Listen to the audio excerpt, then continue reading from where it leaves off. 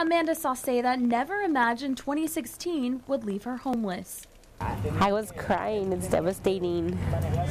You don't expect this to happen within a day, you know, like it just happened all of a sudden. I wasn't even gone for 30 minutes and it happened. She went to work this morning and was called by police telling her that her home was on fire. And they're trying to put the fire out. It's not easy with this wind, and that is the issue. It was heartbreaking. It was heartbreaking. We're here on the roof of one of the homes that is just feet away from that fire. From this view, you can see just how large that fire is and how close it is to the homes in this neighborhood. Buying a used car can be just like opening Pandora's box. A Brownsville woman found that out the hard way. The only way you can figure out what's actually going on under the hood is to get a professional to take a look. And this is where he was hiding, underneath the sink here, where he told us that he curled up inside of a ball, got all the way to the corner here and put some debris in there to hide himself. Behind me, look at all of those vehicles that are stalled. Now, we've been out here for a while. We've seen multiple vehicles getting stuck in this high water all afternoon. It has been pouring down rain, and it doesn't seem like it's stopping anytime soon. You can see these people are still trying to drive through here, even though they see those stalled vehicles. Schuster says the next winter crop should be in the fields by next month. That's if Mother Nature is kind to farmers. Officer Hernandez says that if you're getting ready to go out on a day of shopping, there's 3 steps that you should follow. First being take. That means take your cell phones, take your purses, anything you don't want left in the car, make sure to take it in with you when you get ready to head into the store. The next step is you're going to want to make sure you hide all of your stuff. So go ahead and hide all the stuff you already bought so when you head back into the store, nobody's able to see what you have in your car. And that's it. Locking your car is the last step. So you've taken all your personal items, you've hidden everything you don't want to be seen, and now you can get ready to head back into the store to finish your Christmas shopping. Yeah, the school district tells us they've recently been receiving reports of these phony phone calls by parents, and they want to get the word out before more people fall victim. It's been a great day at the beach and here in Port Isabel where we are right now, just at the base of the causeway. And as we head into the weekend, the weather should be terrific. Just a couple of things to think about. We're watching across the causeway now for signs of fog. Hasn't been any yet this week because the wind has been too strong for any to form. And right now, I don't see it. Visibility's down just a little bit, but you might keep an eye out for that if you're coming out here late tonight or early tomorrow morning. Greg Sharp says he had 56 beehives just like this one from the second incident. Now he's only down to 8. He says this is how he makes a living. With President Obama's statement coming this morning, we spoke with a local store owner to see how this could possibly affect the valley. The family of 6 is now without a home after a fire ripped through their house. You can see what's left behind. This house is located in the 300 block of Atkins Street in Edcouch. This body was found off the exit ramp of FM 511. We saw investigators going up and down this exit ramp through the field taking pictures. PD not releasing much information. And we put in a call to Mercedes PD about a major crash that closed part of the expressway in Mercedes last night. It happened near mile 2. A medical helicopter had to land on the roadway to take at least one person to the hospital. We're told 3 different vehicles were involved in the crash. When I saw them, like they were on the second floor and the windows breaking and everything, I said, man, everything I worked for, everything I've been through to get what I have, it's just like going, I'm seeing everything just go. Tonight, help is finally here.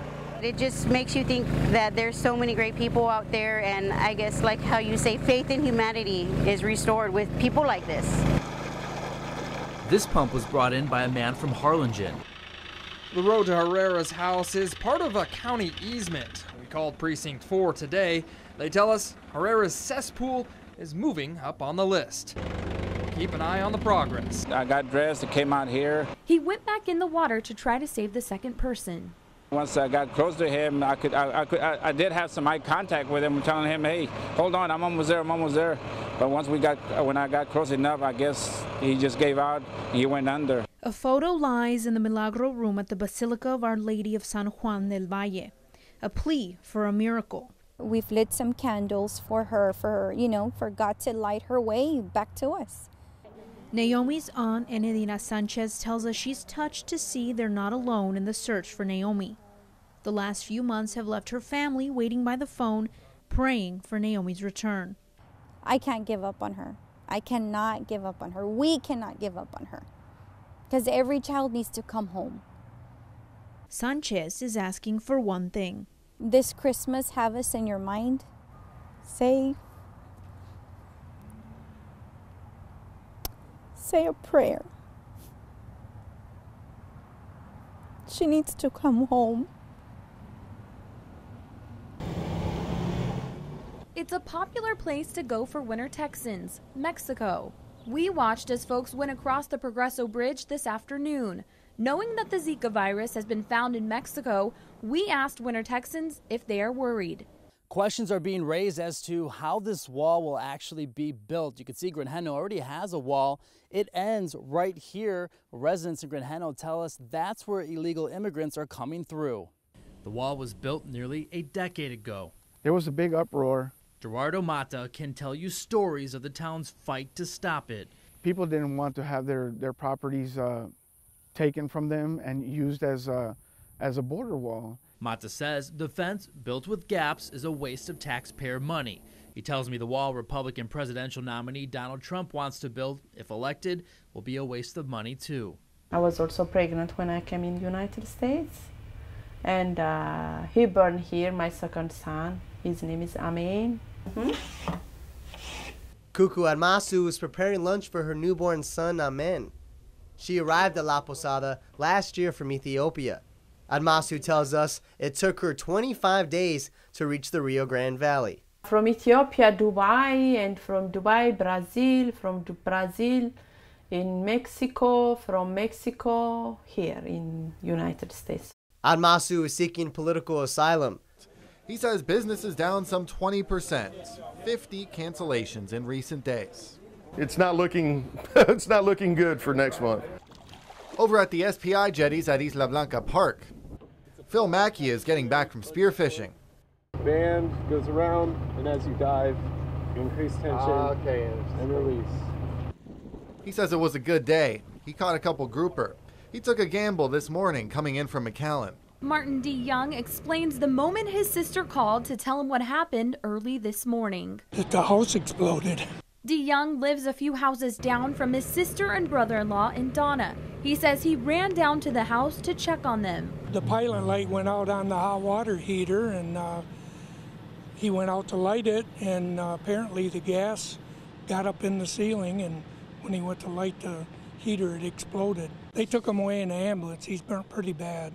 He says his sister and brother-in-law spend half of the year in Michigan and the other half of the year here in the Valley. They just arrived in the RGV on Wednesday. D. Young says they had everything checked out. You don't light it if you smell gas, and apparently he didn't smell gas because it went up. Many others like Lipto are rushing to get back to check on their winter homes. The winter Texans who are here now are not just worried about their own homes, they're also helping out those who aren't here just yet. We love coming down here. We love this park. This is just like a big family. We wanted to do what we can do to help. Shortly after the storm, the park managers contacted all the homeowners, but not everyone is able to return. When this is done, we will lose probably 6 residents, elderly residents that probably will not rebuild or come back. Burns tells us others are opting to come later.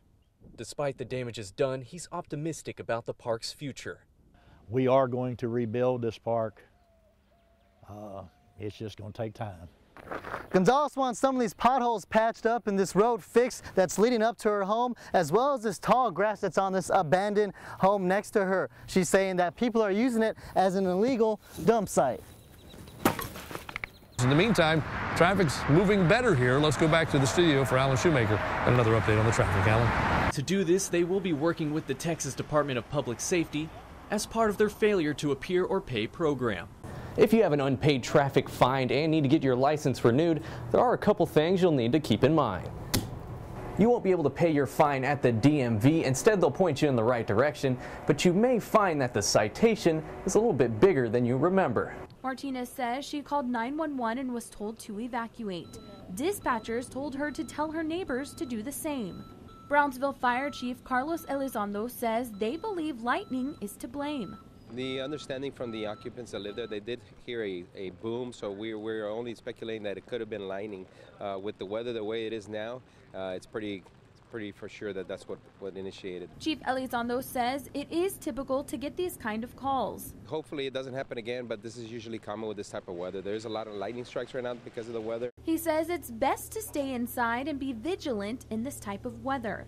Martinez says most of the items in her home are damaged. I mean, it's getting clogged now because of all the hard water that's in the line. No matter how hard they clean, the marks keep coming back. The water flowing through the Lopez home is causing concern. Israel Lopez and his wife, Yadira, use bottles of water for drinking, cooking, and brushing their teeth. They're questioning their water quality harder today than a decade ago. Israel says his son is getting sick more these days. It'll go away, and then guess what? It'll come back in a week or two. He'll be the same way. He'll have a fever, a pain in his stomach.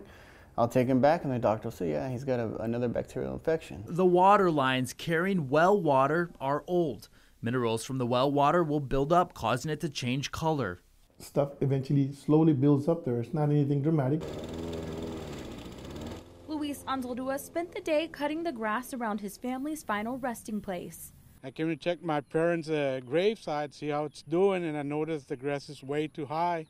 So I decided to come and, cut it down, take care of it. The small community of Granjeno was pounded with heavy rainfall nearly 2 weeks ago. The damage at the cemetery is evident. Tall grass, broken tombstones, and broken tree limbs thrown around. We also found fruit in some of these brush piles, and Vargas says that plays a key factor in bringing rodents to the alleyway. Edward Rodriguez makes signs for a living. He uses different flatbed trailers to get them around. They came multiple times just to try to take that one lock off. The suspects did not succeed. They actually came 3 times within an hour and a half. Finally, they were able to break the lock. They actually hooked up the trailer to their truck and tried to take off. Rodriguez was prepared. Because I had it chained to one of our security bars here, they didn't get but 2 inches. All this was going on during the day with a highway in front of them with multiple cars going through there. First responders from across the valley gathering to remember the first responders who died 15 years ago today, each with a name and a face of a firefighter around their neck. They climbed the stairs of the Chase Tower 6 times, 110 stories. And this is why we climb, because they climb. Many of these valley firefighters were just children at the time. Adrian Garcia's family was hopeful they would find him alive. His sister Mandy Ochoa was one of the people helping search for him. She received the news this morning. Our family's just glad we have closure now. Adrian was Ochoa's youngest brother. We've been here since it happened, haven't left. De Leon and her neighbor, Adalberto Quesada, say they both had to pay out of pocket for their repairs. Now that we're trying to get our property repaired and also the neighbors repaired, we can't because the person that was driving didn't have insurance. So how are we what are our options? They put up boards on the wall in the room her 2 sons share. Flores installed surveillance cameras a while back after hearing about robberies in the neighborhood. Now she's glad to have the footage of the crash. When I heard the impact of the car, my reaction was to jump out of my bed, and I said, my kids, my kids. I thought that they had killed my kids. One of her sons that was asleep when the crash occurred describes what happened. When I opened my eyes, I just see bricks flying all over the place. Flores says the same thing happened a few years back to a neighbor's house. He says people speed down their street often. My initial thoughts were about the safety and the welfare of my brother, because I couldn't even jump over from my bed to his bed because of all the stuff I was there in between.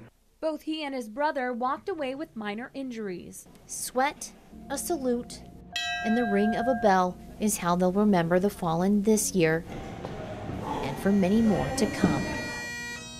In McAllen, Leslie Aguilar, Channel 5 News this weekend. Dozens of people, young and old, lining up, all looking to share in this store's prosperous history. Who knows, maybe I have the luck, right? And I will share it with all my family.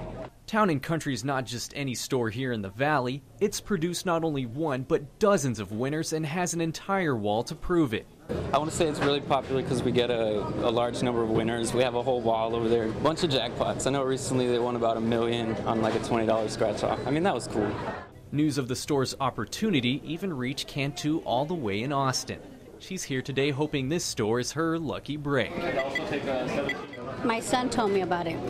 He said, Mom, go buy your ticket and maybe, who knows, maybe you win. I said, maybe I will. So that's why I'm here. With over $900 million on the line and a store notorious for being so lucky, even I'm trying my luck. Reporting in McAllen, Steven Sadabia, Channel 5 News this weekend.